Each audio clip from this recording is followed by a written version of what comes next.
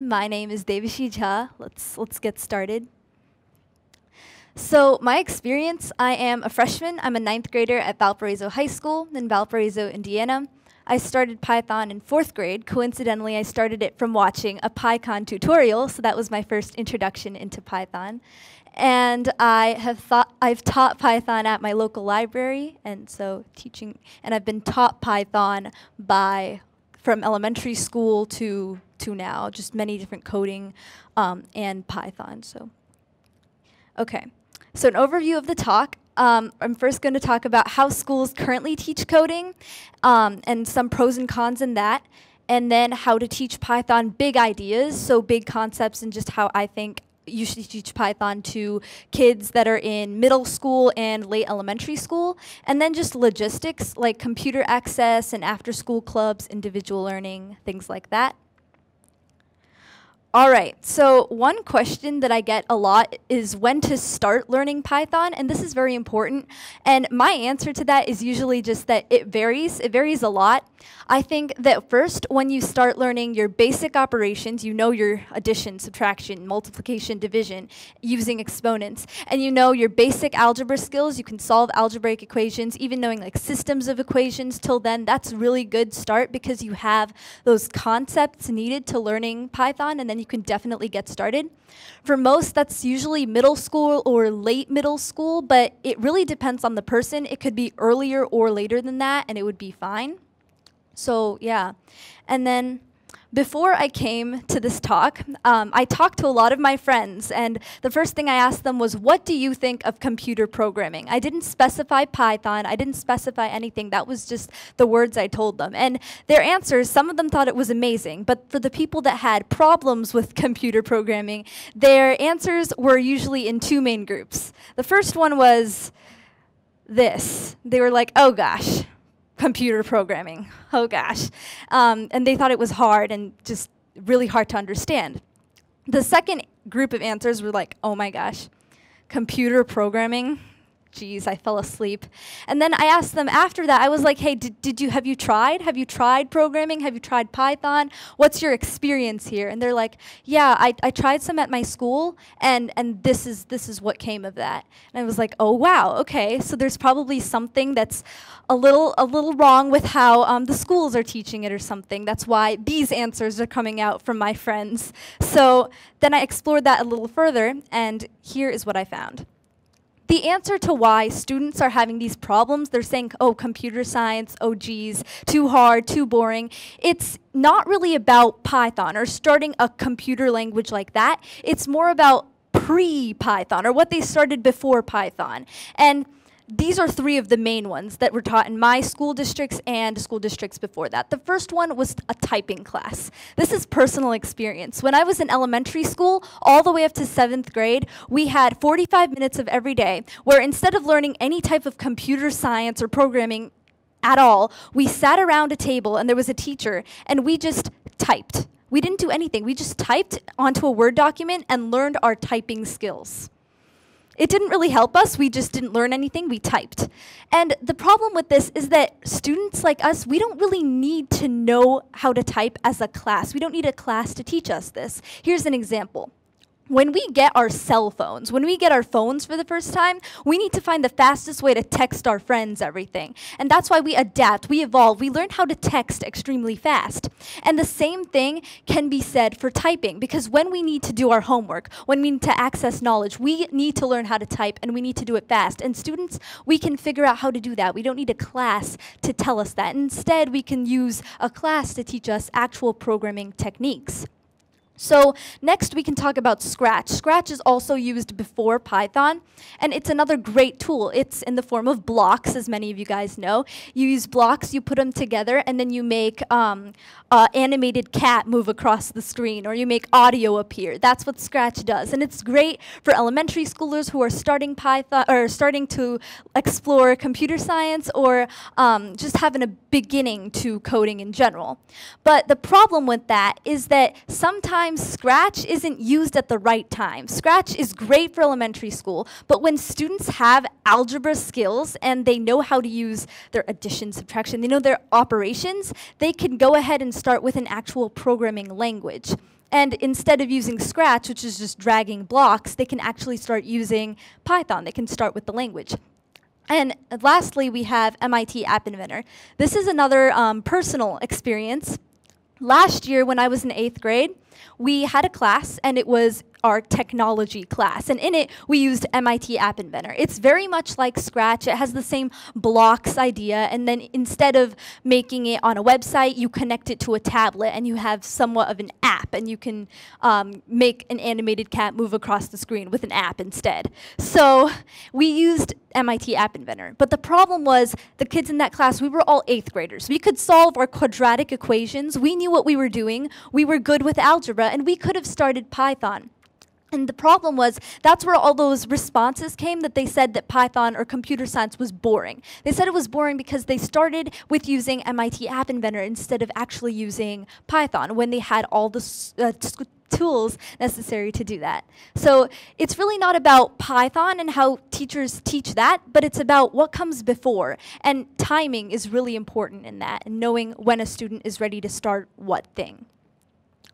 So yeah, just going into Scratch versus Python. Scratch is good for teaching basic tools like if-then statements, loops. It's good for explaining all that. And it can be started as early as 2nd grade, 1st grade, elementary school, anytime like that. And it's a great creative environment. It has a great visual interface. It's very colorful for students.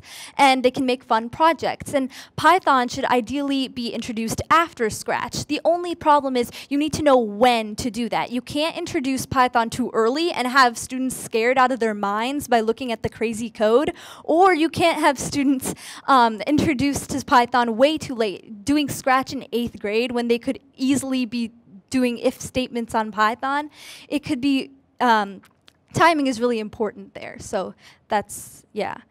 So, okay, another reason why Python should definitely be introduced at a middle school level is because, okay, here is Scratch. You use it, many schools are now using it in middle school, which is a little late in the game, but look at it. It's beautiful. It's so colorful. You see that cat, it makes you happy. And then here, this is just a random picture of code. This is what high school coding is like, because once you enter high school, you're faced with AP Computer Science, which is a rigorous training they use Java as their programming language, but nevertheless, it's rigorous training in that. Or there's advanced programming competitions.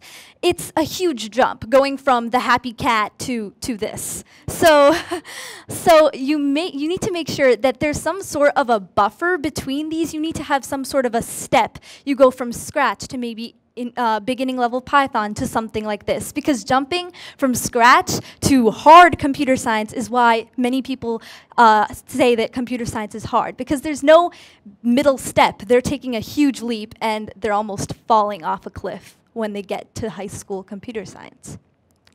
So just a summary on Scratch, it mimics programming languages. It's a great start. Just know when to use it. Timing is extremely important, and if it's done correctly, there are consequences to that.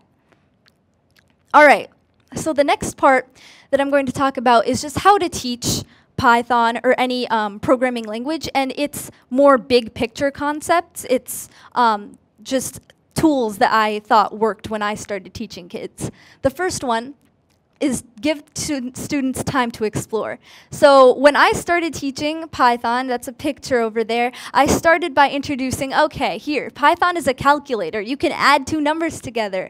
Wow. So then kids started adding numbers together. And then 2 seconds later, I was just through with explaining that, and someone raised their hand and they're like, how do I square a number? I just need to know. And I was like, oh, wow, okay, you're a little far along. So that just goes to show you that students are really curious, especially kids. They really want to know everything. Right after you explain one thing, they're just 5 steps ahead of you. So give them time to explore.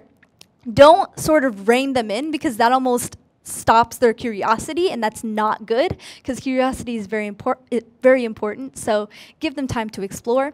Also, include fun with your necessities, because as students are learning their for loops and their if statements, they're like, okay, I'm doing this, but also make sure you do something fun with it. Try making it into a challenge. Try making it into a game, a competition, something that really makes them want to do it even more.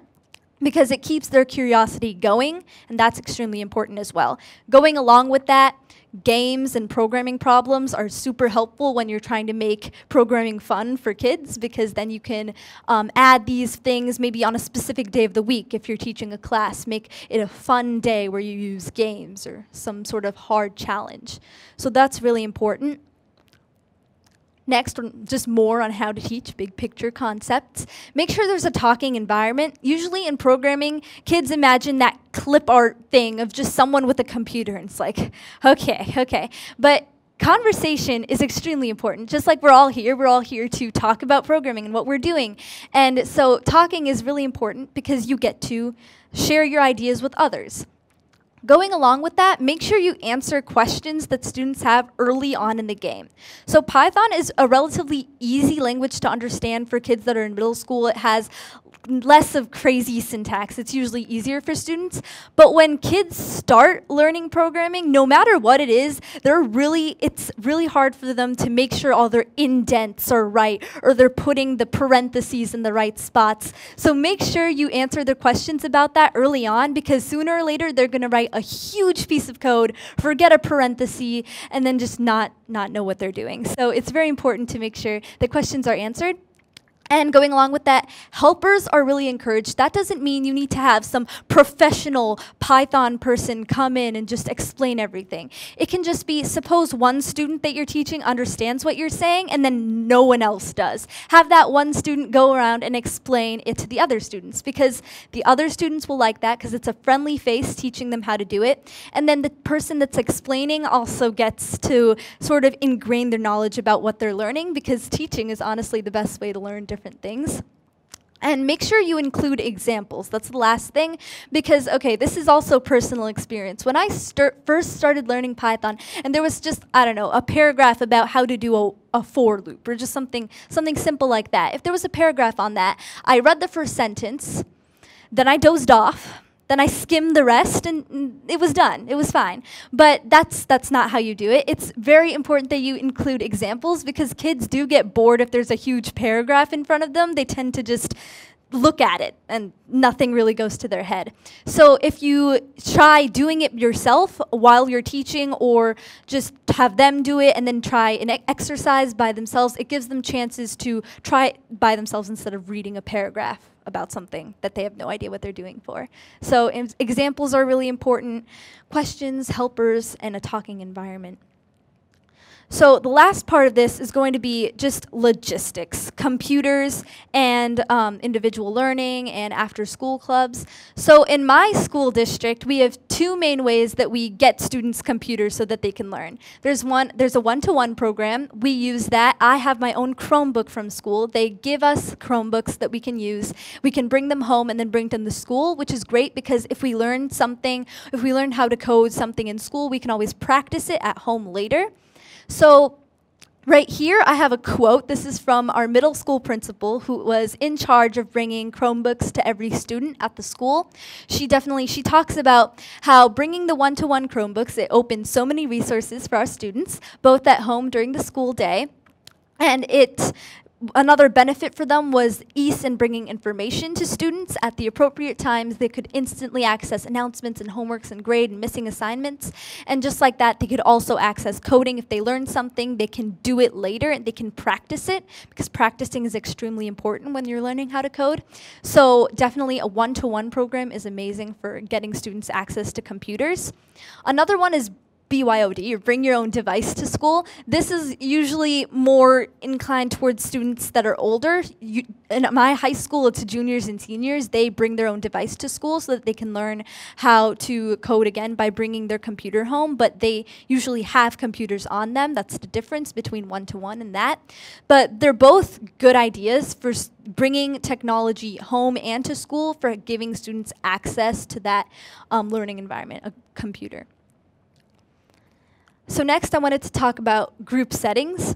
Usually, through this entire talk has really been focused on classes and what students have been doing in school, but doing stuff after school and doing programs, it's just as important. the thing that I like most about programs and doing stuff after school is that it's less rigid than an actual school environment. There aren't as many like tests and homework, and it's not as much of someone lecturing to students or something like that. It's more relaxed, it's more flexible. Students get their chance to try stuff on their own and explore in greater detail. Right here, I have a long quote from my Spanish teacher who started a STEAM club at our school. And she talks about how the reason she started it was because she did a Scratch activity and someone was really inspired by that and they wanted to do it again. So she realized that there was a group of students who needed an opportunity to learn coding, and that's very important, so she started the club. After that, the students really enjoyed it, and she wrote, "There's no telling what today's middle school students will be able to do with programming in a few short years." And that's really important because when you learn programming in middle school, you're extremely prepared for high school, where it's a huge jump. You can really do it and excel at it instead of showing the clip art where it was really hard or anything like that. So finally, she wrote that there are friends that go to the club, and usually the friends become friends with everyone else, and it's a huge environment because some students that are there are math whizzes, and some like to build things, and they're artists and musicians, and it's fun to see what happens. And that's really important with computer science because kids they get to explore, and there's no telling what happens when you give students a computer and just let them explore. So 2 things that you need to make sure you do when you do an after-school program, because that's usually what I teach, I taught in the local library, is make sure you take time for questions, because questions, you have to answer them before it gets out of hand and they mess up on a huge amount of code. And instead of teaching, do less teaching and more talking. That might be hard to understand because when you teach, you technically talk, but instead of lecturing on a huge whiteboard and explaining things, try just like sitting in a circle with everyone that you're teaching and just talk to them about it, because they really do understand concepts better than when they're being lectured, because I don't know, it may just bring on the whole school vibe and that just, whew, you know? So sitting with them in a circle, trying to explain it by just talking to them is a great way to do it after school because there's less of tests and homework assignments. It's way more informal. So yeah, group settings, they're great because students get to explore.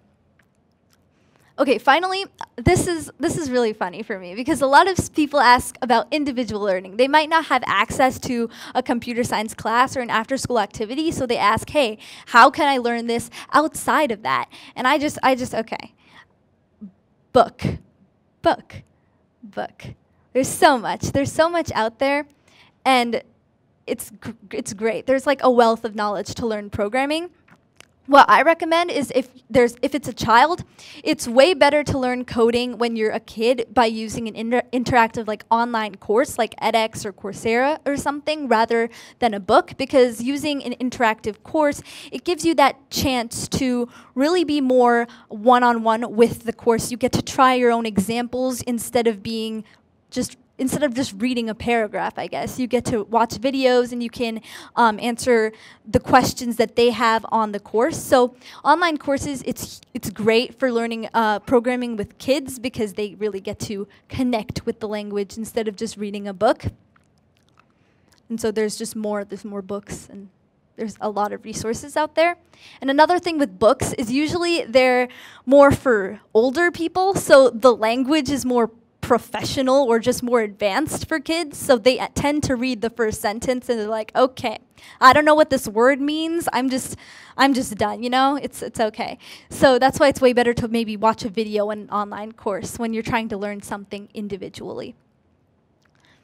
So yeah, I just wanted to cover, so most of this talk was from like middle school, elementary school to that K to 8 range maybe, but high school, I talked about how it's a huge step forward. It's AP classes, it's rigorous training in Java. It's really hard, and it's partnered with College Board with an AP test, and so you need to come prepared for that. And that's why instead of just learning Scratch in 8th grade, try learning a programming language and try teaching something like that, because that way you're prepared to enter high school and go to that AP class and actually excel. And also by making sure that the timing is right with when you learn Scratch versus a programming language, you can make sure that these clip arts of people being bored with programming or programming too hard, these almost stereotypes can be eliminated, and there can be more gender inequality with computer science and STEM, where girls can enter the field, especially when they have a great beginning to learning computer science. And clubs and programs, they help with that a lot, making sure that people can explore it beyond just the classroom is extremely valuable for the students. Right here, I have a quote. It's from the middle school tech teacher at our school, and she wrote that, "From working with both elementary and middle school students, it's exciting to see technology integrated at every grade level and across every discipline. Students' exposure to programming at a young age opens up more possibilities for the use of technology in the future." I think this sums up the talk really well, because it talks about how when students are exposed to programming, specifically like Python or something like that as a step, they're more inclined to pursue it in the future, because when it's at the right level for them, students are challenged and they get to think outside the box and try solving the problems more, and that really does open up possibilities for technology in the future. All right, so thank you very much for listening to this talk. My email is right there if you would like the slides. And yeah, I have time for questions, right? So we are going to restrict questions. Oh, no questions? Okay. We can take 2 questions at this point, if anybody has any questions. For Devishi? Great talk. Thank you. What, in your experience, have you seen appeal to girls? Okay, for girls specifically, there isn't really much that's just for them. I think just including them more, maybe just getting them more interested in after-school programs if they're not interested in just school, because that is somewhat of like a mystery of why it's from the beginning there are more boys in maybe a programming class. But I find that just exploring, I don't think there's a real specific difference that girls need to have versus guys, but I think just more advocacy, I guess, can definitely get them more interested. Okay, Thank you.